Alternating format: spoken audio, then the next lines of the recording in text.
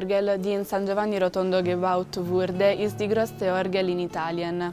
Das Ort, wo die Orgel sich befindet, ist auch atypisch. Ist offensichtlich, dass der Architekt das Alte verdrehen wollte und das Ganze modernisieren. Die monumentale Orgel soll jeden Tag vielen Verpflichtungen nachkommen.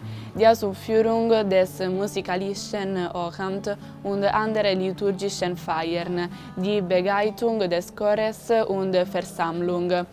Das Instrument ist riesig. Es fügt sich harmonisch unter dem Steinbogen links neben dem Altar. Die Orgel besteht aus 5814 Orgelpfeifen. Das größte Orgelpfeife ist das G von 32 Füßen. Die kleinste ist nur wenige Millimeter.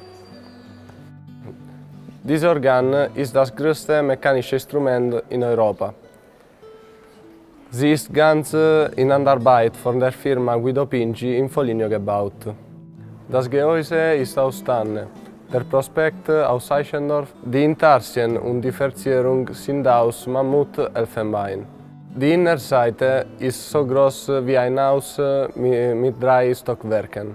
Um diese Orgel zu bauen, braucht man 3 Jahre von Arbeit und 2 Monate, um Tongebung und Einstimmung fertigzustellen.